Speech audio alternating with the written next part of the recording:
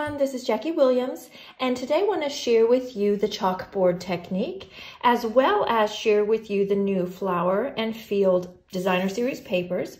Now these will be available in January and February of 2021, so they will only be available during those periods, and these will be a free gift with a qualifying purchase during that time. And you can see that on one side you have these really bold, beautiful floral prints, mostly on a black background.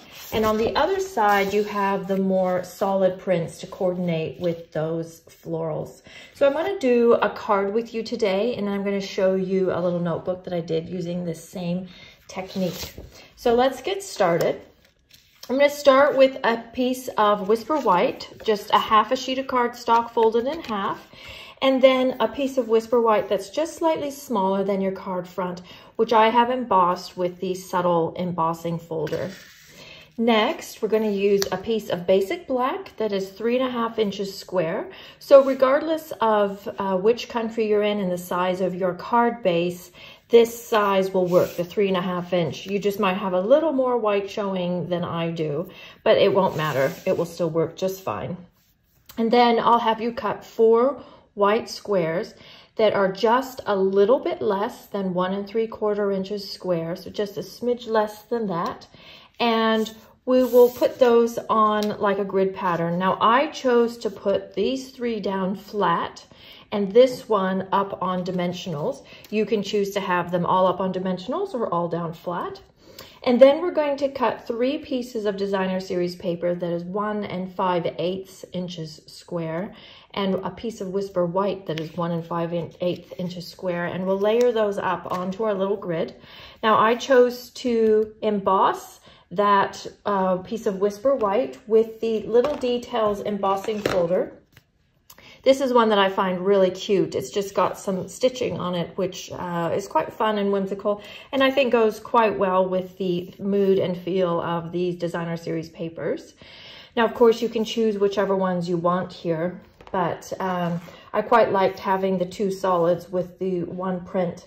And next, before we get into our chalkboard technique, we're just going to embellish a little bit with the In Bloom bundle. And I love this one because we've got some nice solid flowers, which are great for techniques.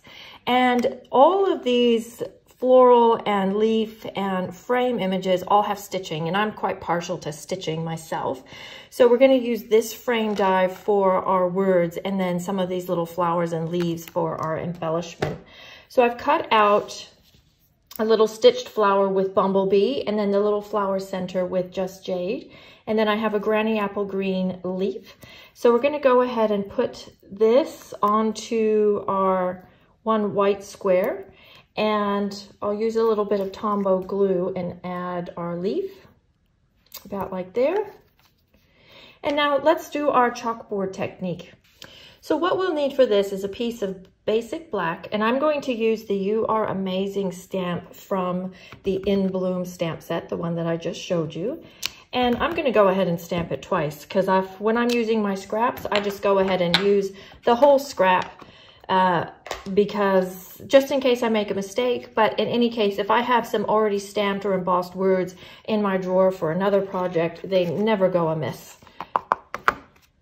And then we're going to put our white powder on over the Versamark, and then we will heat that with our heat tool, and then cut it out with that label die that I just showed you. And we'll end up with something that looks like this. I'm going to grab my mat here, and to achieve the chalkboard technique, I'm going to use the Whisper White ink, and this one is always confusing because it has a black cover, but it is a white ink. And you do get a refill with this pad. So you get an uninked pad when you order it, and then a refill bottle. And then each time you use it, you may need to just add a few more drops of ink. However, for this technique, you do want your pad to be reasonably dry, not overly wet anyway. And I'm just going to take the pad directly and brush that across my black. And depending, of course, how wet your ink pad is, you'll get different effects, and you'll get that kind of chalkboard dusty look. And you may end up even with little stripes depending how wet your ink pad is. Now we will go ahead and put this label on with dimensionals onto the center of our card, like so. And then I'm going to go ahead and put this onto our card front. Now we just need a little bit of bling and embellishing. So I want to use the new matte black dots, and I think these are fantastic. I've been wanting black embellishments for quite some time now and often ended up coloring in pearls. So with this one, you have large ones and smaller ones. I think in this case, you can use either one. So I'm just going to place 3 of these onto the bottom corner of my card.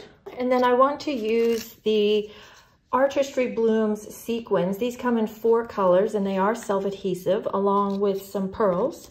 And I'm just going to take a large one and I might just tuck that in about there, and then a small one I'll put about here, and then grab one of the little pearls. I quite like mixing my embellishments. I might put that about here. And there we go. Now here's a few other versions. So I have some different color options that I did, and inside the card you can go ahead and use that same beautiful stamp set and just stamp a simple flower. Now I also created some notebooks to go along with these cards, and you can see that I have used the same chalkboard technique. So this time I've used the stitched rectangles. Let's see if I can get them all in. And I've used these as gifts, but it's the same technique. I've used the ridiculously awesome stamp set here and embossed that in white on black, and then used my white ink pad to just brush over it.